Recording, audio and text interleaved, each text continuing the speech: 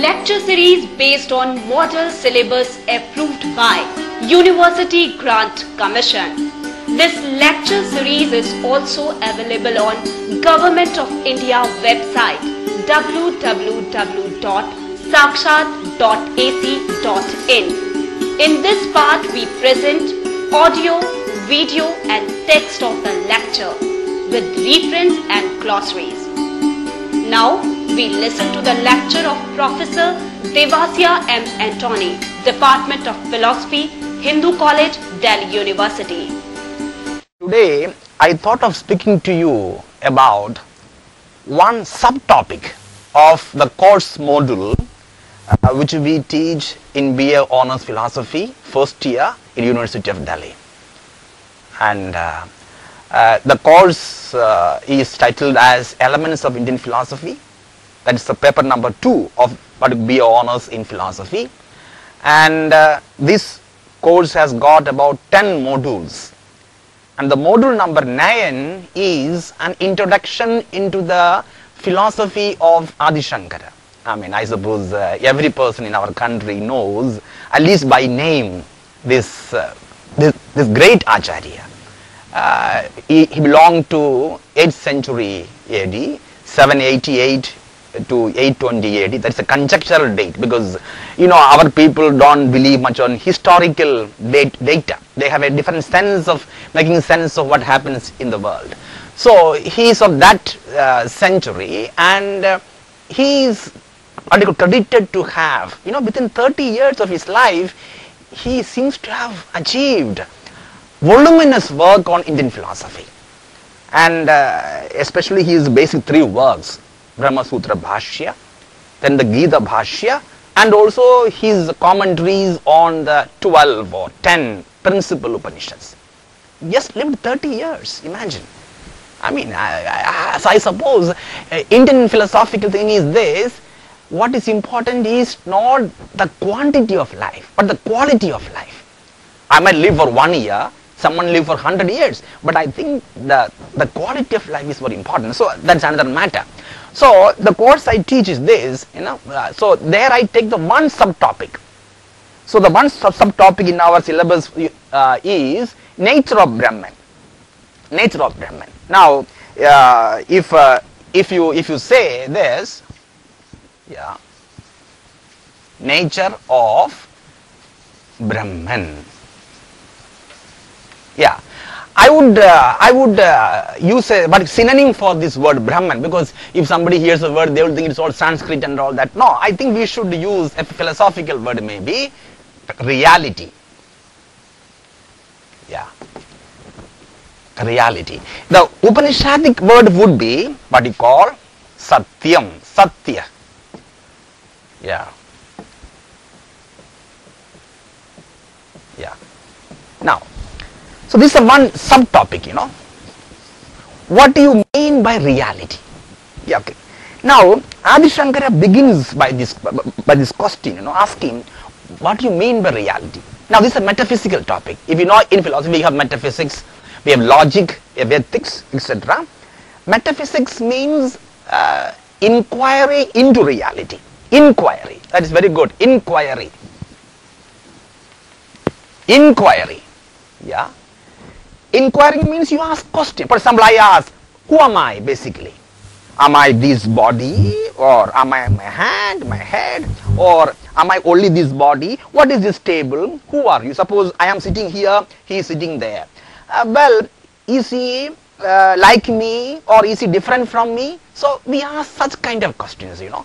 So the basic question would be inquiry into what is reality. And that is what I call, I think the beautiful word in the Upanishadic tradition is sat, satyam, that which is. That which is. Very important. So we are asking question about isness of things. Isness. Now, I just touch the question. Suppose, is this table, what we see here, this table or this pen, is it reality? I mean, so if it is real, even if I break it, it should be a pen. Suppose I break this pen or it is burned, it is no more this pen, isn't it? No, it becomes ash or some other thing. So they say the pen is not real. You see the point? If the pen were to be real, even if I burn it, even if it is what you call crushed by something, it should remain as a fountain or a marker pen. It is no more. So we ask the question, is the pen, it is reality? But at the same time I see it, I am using it. I am using the pen to write these words on the blackboard or this whiteboard. Sorry, I am used to blackboards. Okay. So this is the idea behind it. So the idea would be, what is reality? It's a basic question. In fact, we ask the question in our life, what is Sat kya hai? What is reality? We normally ask when we face death in people's lives. I mean, if you remember, 2 weeks ago there was a big air crash in Mangalore. Imagine people touched down the airport. The pilot made a mistake in having that touchdown limit. The plane overshot the runway, went into the valley, Mangalore. Now you see, so people ask the question, why did this happen? That's a metaphysical question. Alright, imagine people reached from Saudi Arabia to Mangalore, their own hometown, almost touched the runway, then you are out in the cliff. So that's a philosophical question. Means you cannot get the answer by, maybe the pilot made a mistake. They say that if you read Times of India, the pilot wanted to avoid what is called hard landing, because he wanted a soft landing. Therefore, he had a floating kind of experience of the plane, and then of course it went beyond the touchdown limit on the runway. Therefore, it went into the cliff. Fine, that's one explanation. Fine. So when we ask such kind of questions, we are asking questions about what we call reality. All right. Now, Shankara, Adi Shankara, the great Acharya of our tradition, I somehow am fascinated by his philosophy. Not by the way people have understood him in our tradition. Because some people say the world is mithya. No. I don't think we can say the world is mithya. He doesn't say that. He is asking us the question, is the table real? Are you real? Is the aeroplane real? Now, but very, very important to ask this question, what does he mean by the reality? Or suppose you ask the question, what do you mean by when you say something is real? Now that is the second most important idea. What do you mean by reality? Or what you call the criteria, the criterion of reality. In which context or by what standard you say X is real or Y is real? This is important. I already told you, well, if I break this marker pen, it is no more a pen. If I burn it, it's not a pen, it becomes ash. Therefore, it is no more a marker pen. That means for some people, this marker pen is not reality. Okay, it is only for some time. Suppose I die, we die, dead body. Even if suppose I'm married and my woman, my best loved person in the world, even she's, dead body. All right, they're afraid of that. Adi Shankara says that. If my body were to be real, they would say, no, welcome. All right. So the whole problem comes there. What is the criteria you apply to say that X is real, the table is real, body is real, or mind is real, marker pen is real? Now, Adi Shankara, in his work, I'm summarizing, he says something can be real if it is non-contradictable. These are tough philosophical words, I understand, or non-sublatable. This is another word, non-sublatable. So the criteria would be this. What is that? Non-sublatable. Yeah. Or non-contradictable. They say in Sanskrit, trikala-abadhitvam. Abadhitvam. Yeah. Abadhitvam. Abadhitvam. Yeah. So he says, now this is the criteria Adi Shankara uses to say whether X is real or not. Y is real or not, table is real or not, am I real or not? He would apply this criteria. If something is badhitva, it is not real. If something is abadhitva, it is real. This is what he says. Now, what does he mean by this? By saying that X is non-sublatable, or what you call, another word would be non-contradictable. Non-contradictable. What is he saying? That it cannot be cancelled or destroyed at any point of time. If the marker pen is really non-contradictable or non-sublatable or abadhitva, it should be marker pen, even if it is burnt. Even if it is cut into pieces, it should be marker pen, but it is not. We all know that. The moment ink gets over, it is no more a marker pen. Don't even destroy it. That means I had to supply the ink into this, the black ink. Fine. So that means it is marker pen only for some time. Some time.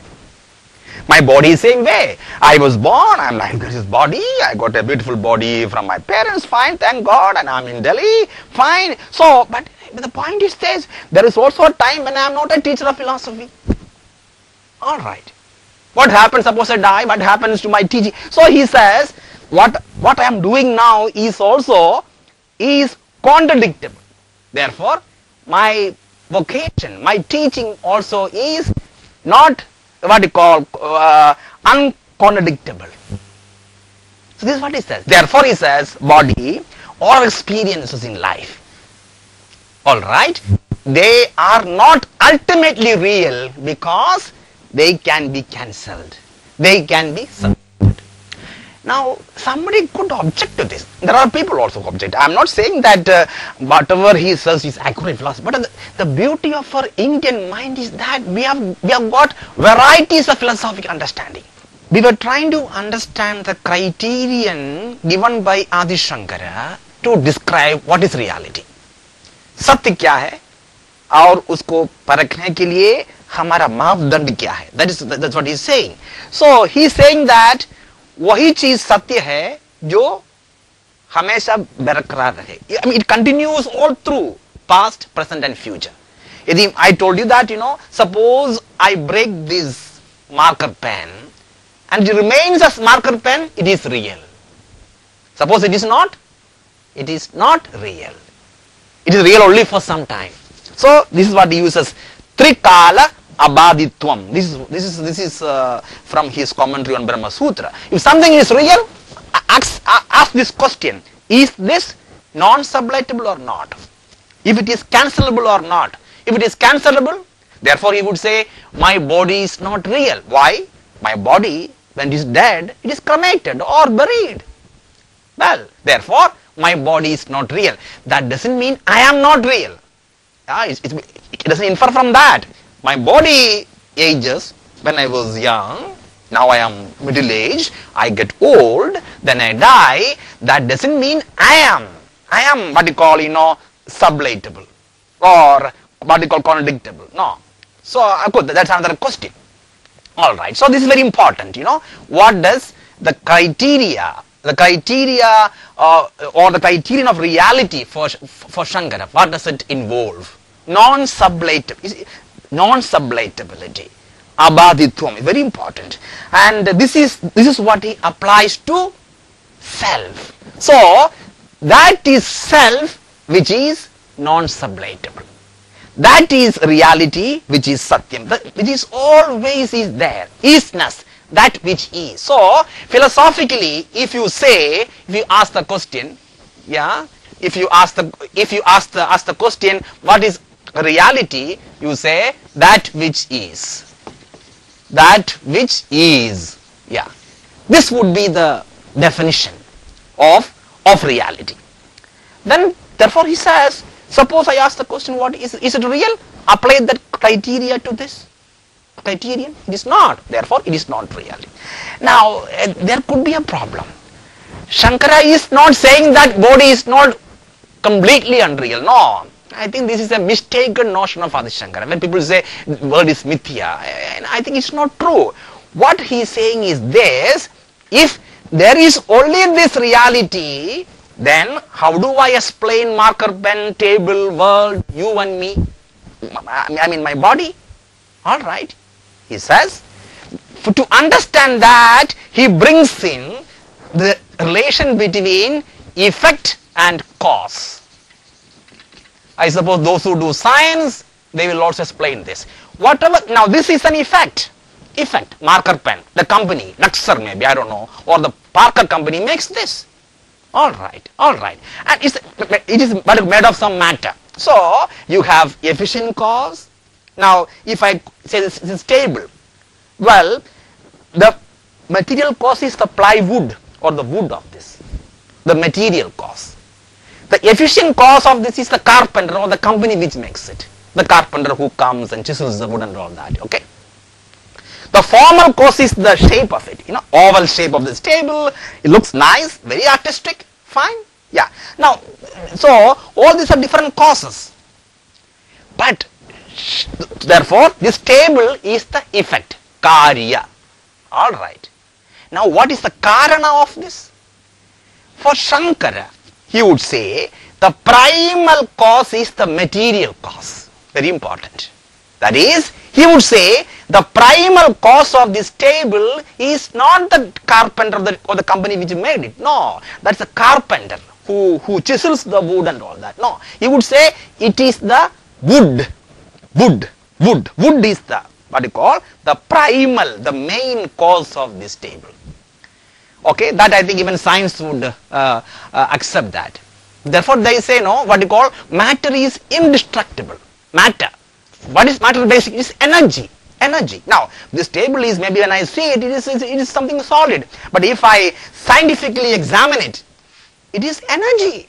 It is not solid as it is. Atoms, they are completely play of all these, and they are that. So, what I see as something solid with my naked eyes, it is not.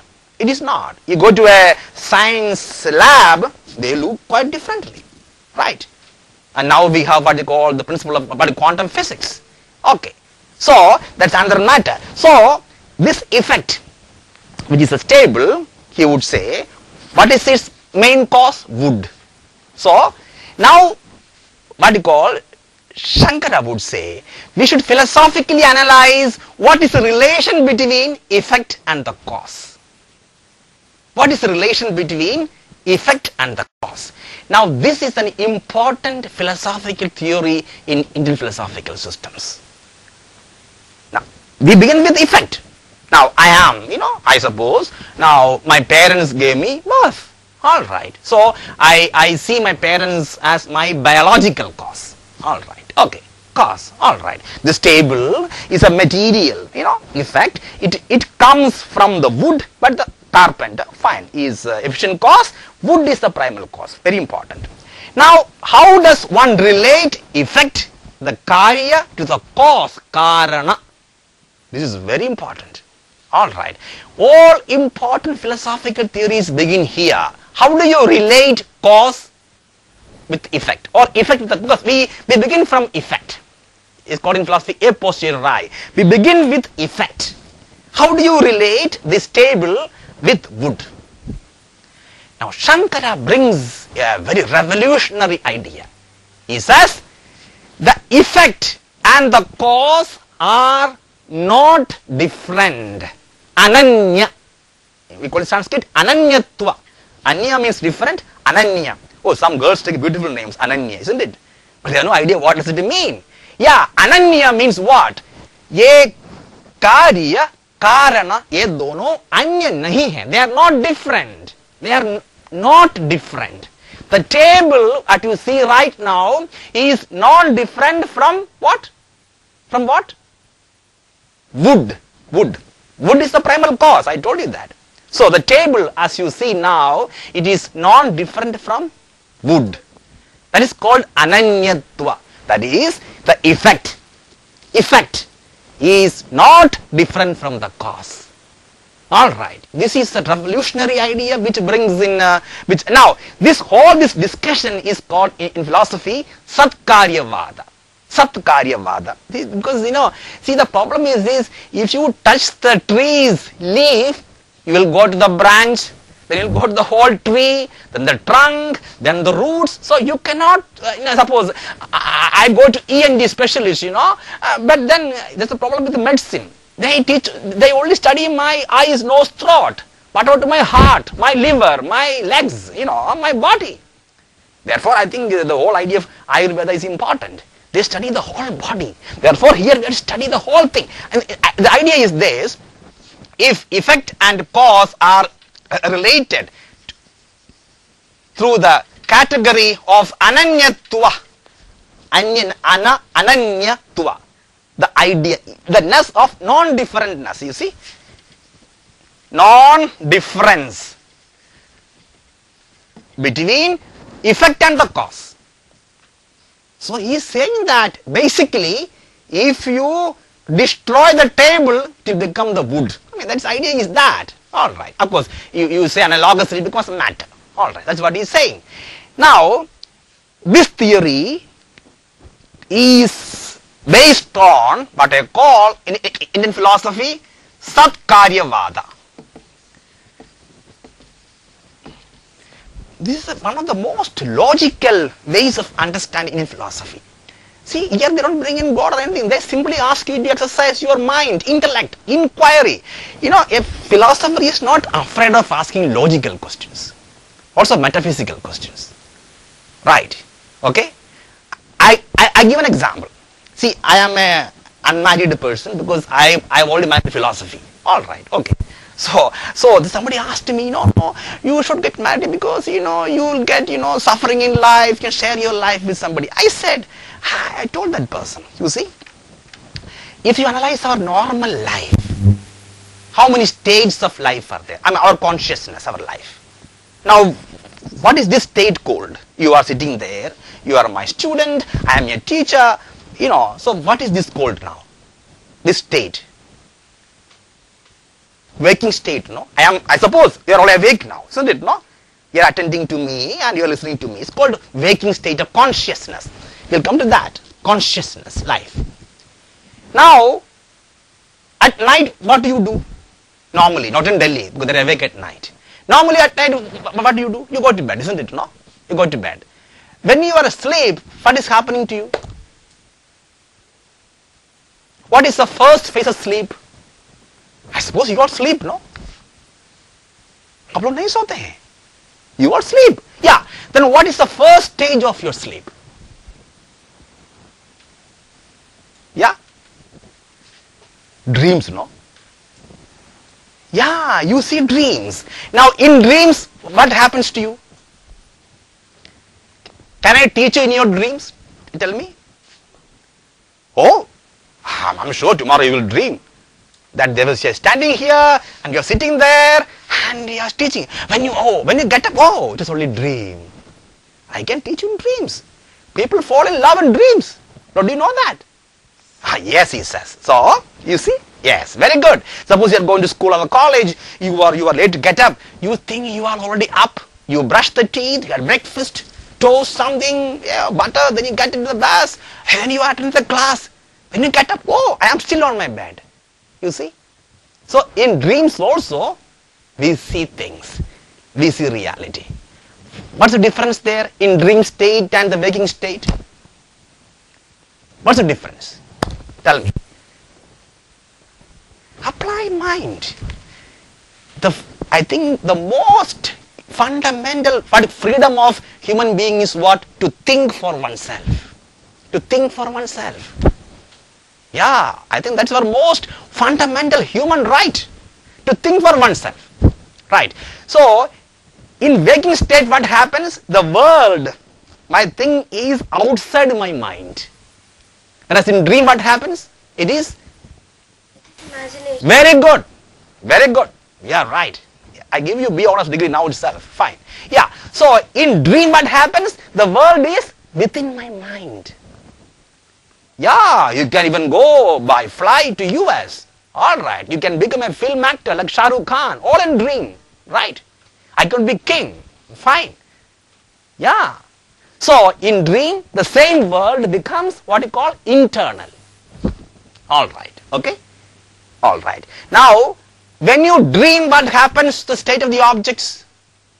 Is it real? Are dreams not real? Are you sure? Yes. How? Tell me. Because many a times we dream that we'll become actor and all that. Fine. But in reality we are not that. In reality, fine. See, you see philosophical word. I think you are a budding philosopher. Now the problem is this, while dreaming, is it true? Is it real? While dreaming. Oh. Suppose, imagine, I am sleeping, I am having a dream. Alright? Okay. I believe one thief has entered my apartment. He unlocked my Godrej lock, famous lock. They know that, you know. He comes into my room, then you see, it is a lot of books in my room. You know, I hold a small bed and all books everywhere. Then he says, then he opens my cupboard.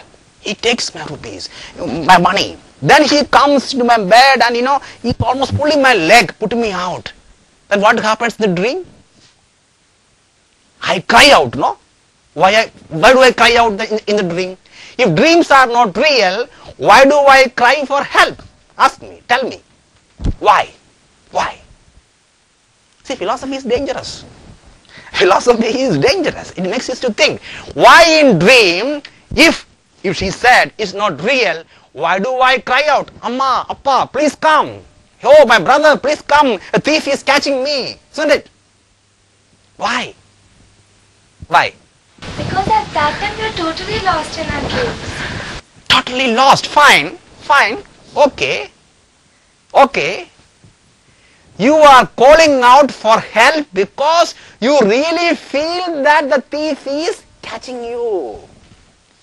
Suppose I know in dreaming the thief is coming and catching my leg. I know, yeah, it's a dream. I will simply sit and smile there, isn't it? No? While dreaming, dreams are real. When you get up, you realize. So when I shout for help, my mama comes from home. Oh, beta, kuch nahi hai. Oh, it was only dream. When I get up, I realize it was only dream. Yeah, dreams are real. You want to know dreams are real? Ask the question in the dream. जब आप सपने देखते हैं उस समय सवाल आप पूछिए, क्या सपना सही है कि गलत है? Is it real or imagination? So when you say that the dreams are imagination, it is an evaluation not while dreaming, when you are awake. Got the point? Yeah. Got it. Yeah, you know, this is important idea. Now what is the other state of consciousness? So we said we are awake, we dream, all are our realities, alright? The third state, according to Mandukya Upanishad, is this deep sleep. Sushupti, beautiful word, Sushupti. Swapnandam, what is Jagrata? Then you have Swapna, then you have Sushupti, deep sleep. What is meaning? Do you ever experience deep sleep in your life?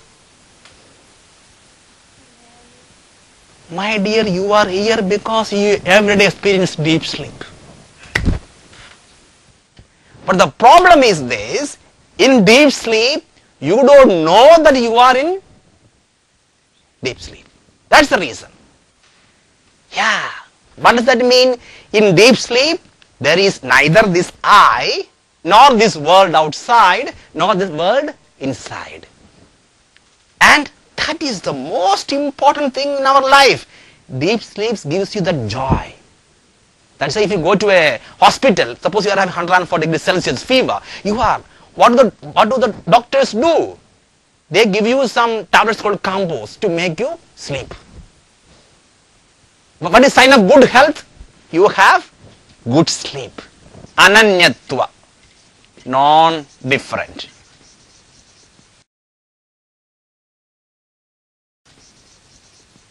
Yeah. Effect, this is important.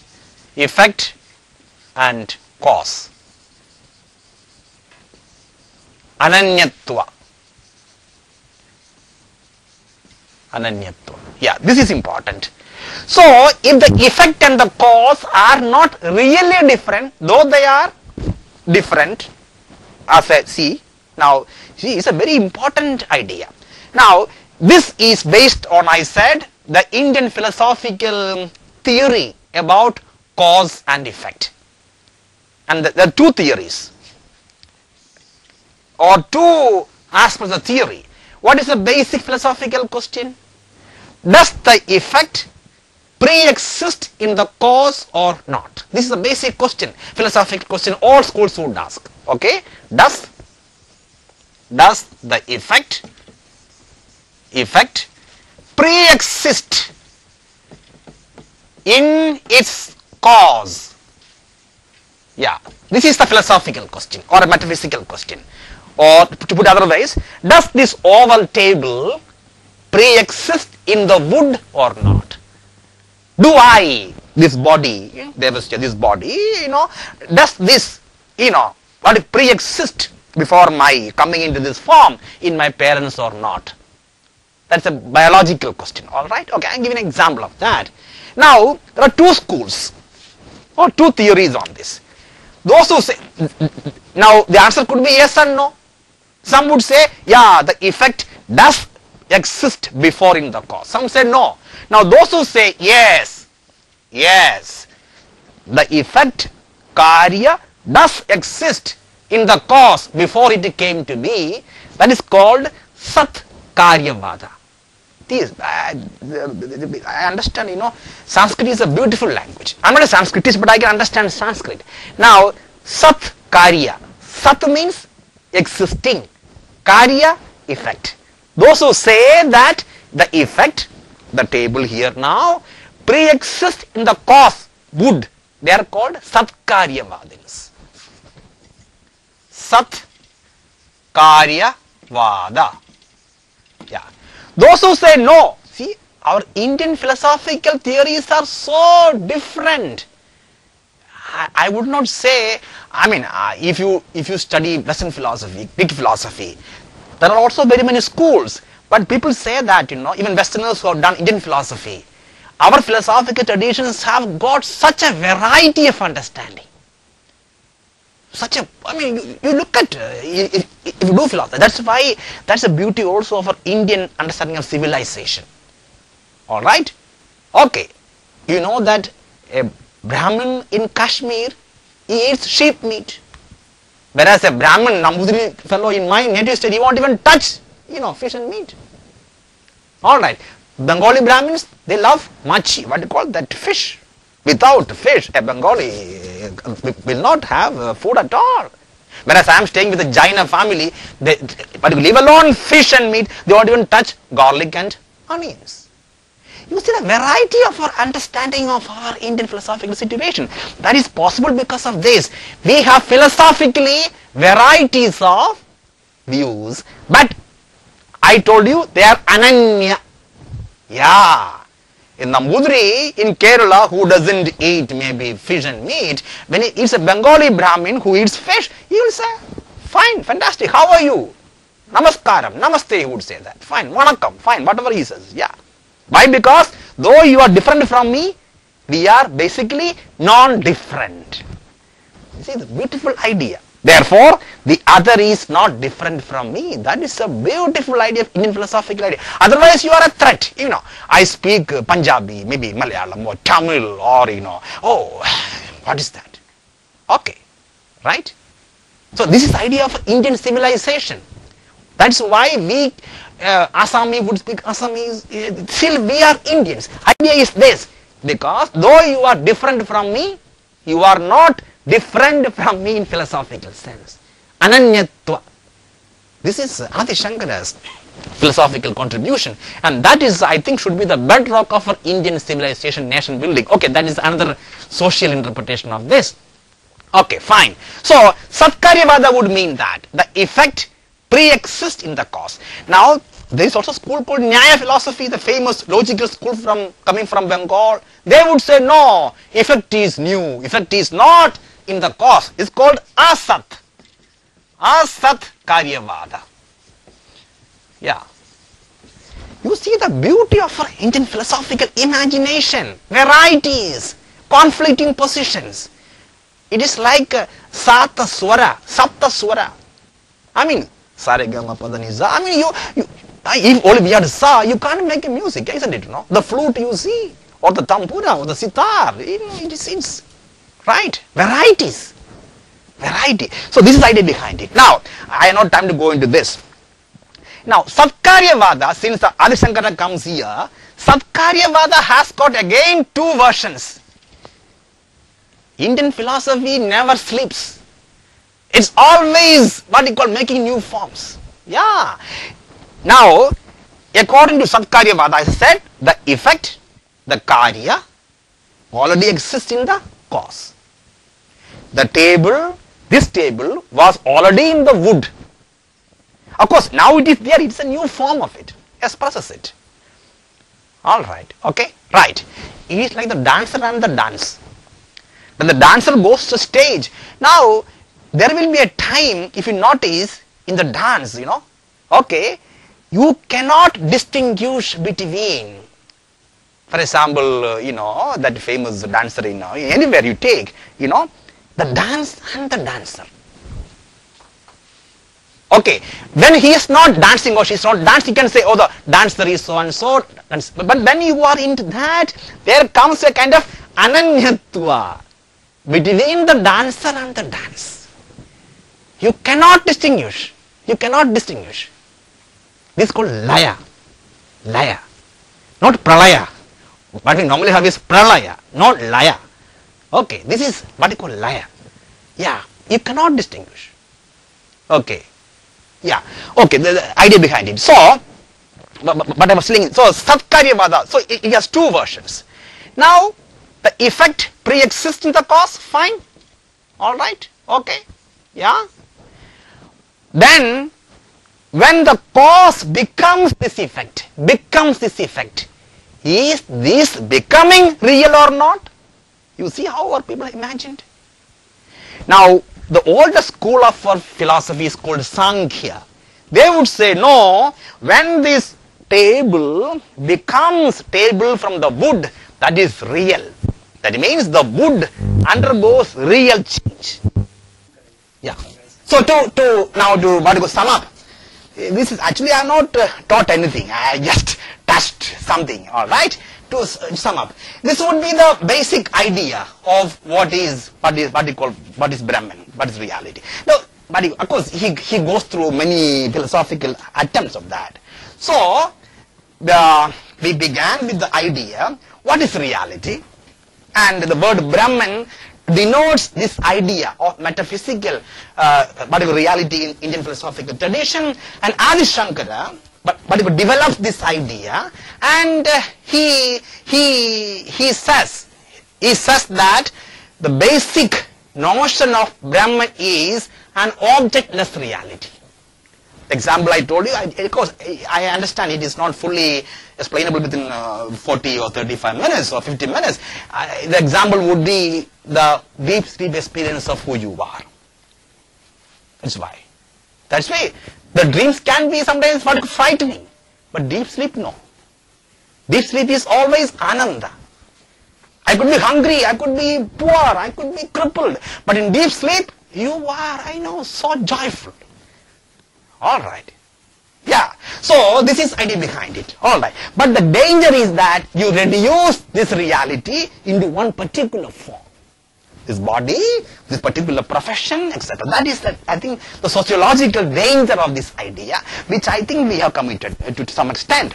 So, for Adi Shankara, nature of Brahman would mean nature of ultimate reality. How does one understand this reality? And the idea would be ananyatva, non-different nature of this. Okay? This by itself is formless. What is the basic form? I am.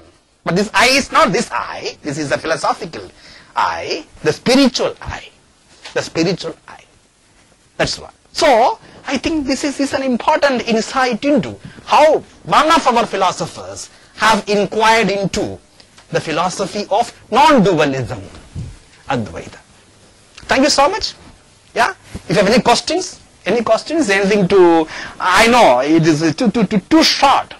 It's like, you show something, but within a split second you cannot understand. Yeah. It takes time. It needs tapas, not the physical, mental, philosophical, Ekagra. You need to be concentrated. All right, yeah. So it takes, years of labor to understand, but I suppose you have made some sense of it.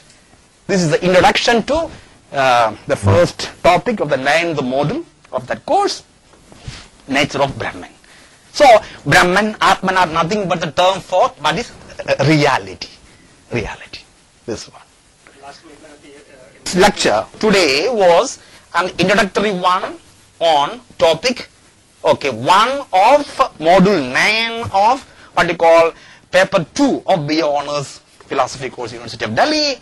As I told in the beginning, it is called Elements of Indian Philosophy, and today we had an an introduction to introduction. Yeah, to what is this nature of reality according to Adi Shankara. Yeah, as I say, you may not love Adi Shankara, you may love Adi Shankara, but you cannot be indifferent to him, because he leaves you unchanged, because his philosophy is so logical and so conceptual. But we need to reinterpret his philosophy in the context of our country, where people are most of them marginalized, poor, kind of stuff. We need to reinterpret and make sense of what he's saying. And I think he has a deep significance for asking the question, what is reality? Who am I basically? Who am I? What is this world? That's a philosophical question. And he is a philosopher par excellence. Thank you so much for your patient listening. It was a pleasure for me to be with all of you, and thanks for the questions. Thank you. Bye.